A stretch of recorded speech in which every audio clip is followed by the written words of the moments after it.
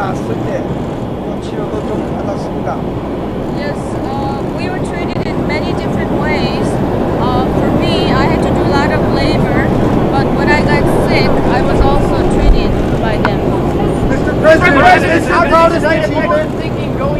Is this your proudest achievement, Mr. President? My proudest achievement will be, this is a part of it, but will be when we denuclearize that entire peninsula. This is what people have been waiting for a long time. Nobody thought we could be on this track in terms of speed. So I'm very honored to have helped the three folks. They're great people. You know, I got to speak to them on the plane. These are great people. They've been through a lot, but it's a great honor. But the true honor is going to be if we have a victory in getting rid of nuclear weapons. What is the state Secretary of State? Does change how you will approach your meeting with Kim Jong-un? No, not at all. We very much appreciate that he allowed them to go before the meeting. It was sort of understood that we'd be able to get these three terrific people during the meeting and bring them home after the meeting. And he was nice in letting them go before the meeting. I mean, frankly, we didn't think this was going to happen, and it did. So you could say we're a little bit ahead. It was a very important thing to all of us to be able to get these three great people out. And I must tell you, I want to pay my warmest respects to the parents of Otto Warmbier, who is a great young man who really suffered. And his parents have become friends of ours.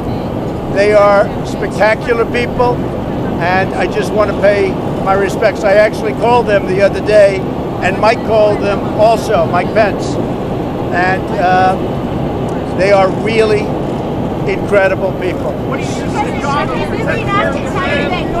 I think our Secretary of State, despite the fact that the New York Times said he was missing, he was in North Korea, but I think our Secretary of State has done a fantastic job. Mike, did you know that you were missing? They couldn't find you. They couldn't find him. They couldn't find him because he was in North Korea. You know, I don't want to comment on whether or not I spoke to him.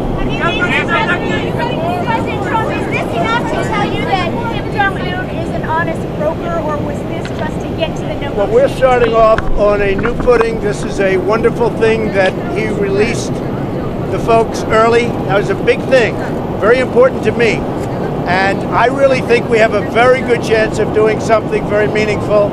And if anybody would have said that 5 years ago, 10 years ago, even a year ago, you would have said that's not possible. So a lot, I will say this, a lot of very good things have happened. Say it? I really think he wants to do something. I think he did this because I really think he wants to do something and bring that country into the real world. I really believe that, John, and I think that we're going to have a success. I think this will be a very big success. It's never been taken this far. There's never been a relationship like this, and we're starting from here. But I really think a lot of progress has been made, and we'll see what happens. We're talking about a few weeks. I guess many of you will be with us, but some great things can happen, and that's what we hope. So I want to thank you all. It's very early in the morning. I think you probably broke the all-time in history television rating for 3 o'clock in the morning, that I would say. But I want to just congratulate. These are three great people, and congratulations. Have you gotten any sleep, or were you too excited?